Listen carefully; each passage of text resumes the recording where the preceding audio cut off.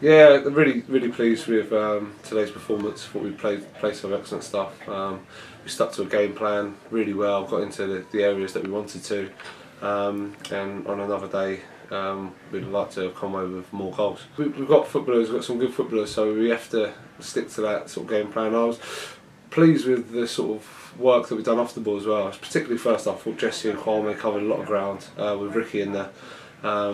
So I'm really pleased with the effort that they put in with the front three as well. David and Callum and Ollie all worked really hard up top, and you get your rewards, in my opinion, with that kind of work rate. So I was pleased with how hard we worked as a team. We've got to sort of take more pride in as a team.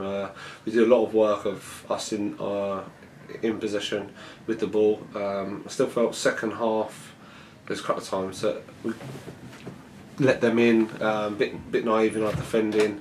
Like there'll be a throw in and they end up breaking on us and getting into good areas of the pitch.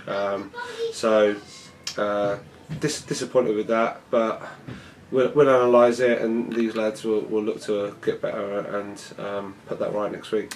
I thought it was a penalty, in my opinion, a bit clumsy in the back of our striker. I'm not sure if it was Cal or Ollie. And then the second one, that was our game plan at half time, was to get shots off with the wind, and for Callum to be following in. So I'm pretty sure that he stayed on side because the linesman was right there, had enough time to view it.